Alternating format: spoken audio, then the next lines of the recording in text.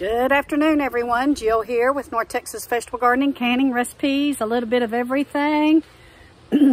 So you guys know that we put cover crop in around our tomatoes in the big high tunnel, and we're letting it grow with the tomatoes. We are squishing it down as it gets a little high just to keep it from choking out any sunlight or anything. So I wanted to do a comparison and show you guys if you think it's working.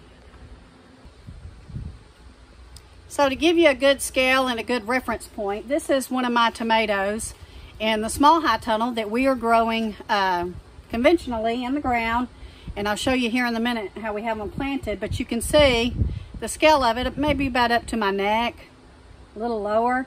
Now, these tomato plants, these and those in the bigger high tunnel, were all started by seed at the same time, and they were all planted at the same time. Let's go check those out. First, let me show you how these are all planted. We planted them the very same way. Look at this. Beautiful. We planted them the very same way that we did last year.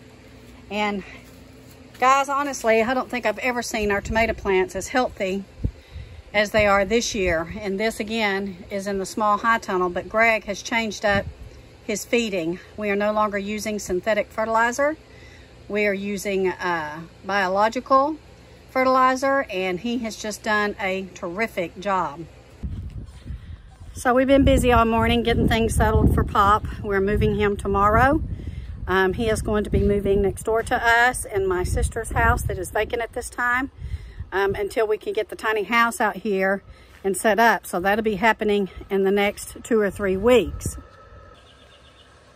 So before I show you these and show you the difference,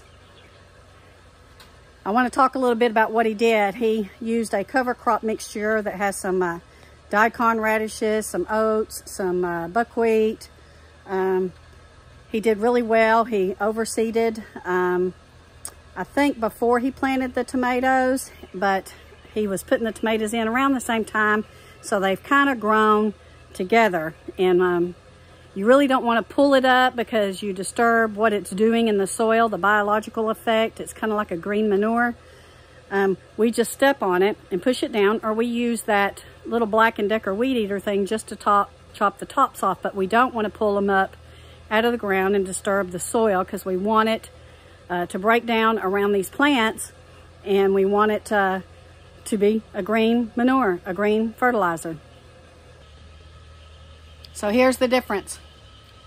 So we are going to go ahead and we're going to give credit where credit is due and say that the green fertilizer and the cover crop is really helping. You can see how much bigger this plant is next to me. Again, we planted these at the same time.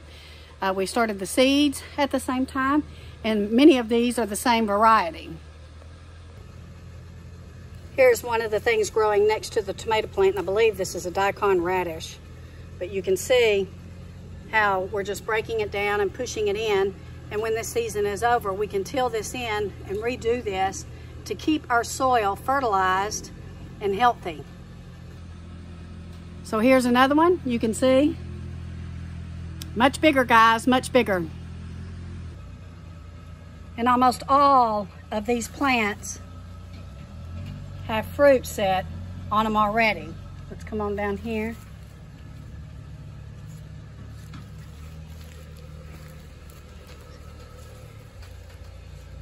Beautiful. So you can see them all down the row here.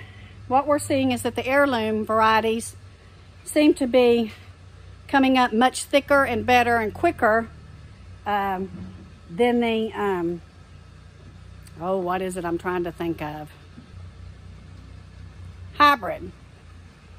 Different than the hybrid. So we have heirlooms and we have hybrids in here. I think that we're probably going to go back to heirlooms next year. But let me show you something you can do with some of the suckers on your plants. So this is a sucker, and it comes up in between 2 of your branches, this one right here.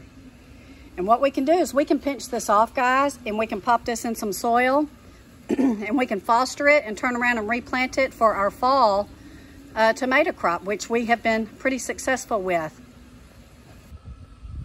So we are growing the Cherokee variety the Geronimo, the Black Crim, the Black Cherry. We have some Big Dinas in here. Big Dinas are a hybrid and very expensive, but we wanted to see how we did with them. They're supposed to be very prolific, and so we wanted to give them a shot. So this is one of the Big Dinas, and you can see it's probably even smaller than my heirloom varieties up there in the smaller high tunnel.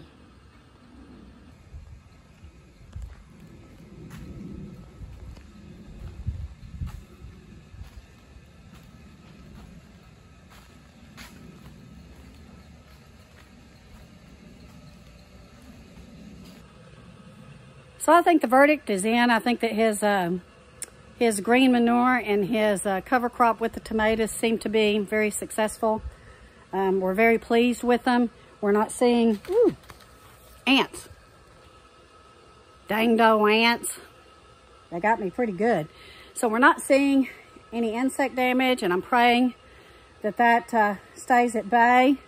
But I think what Greg is doing is working. So let me know your thoughts on what we're doing.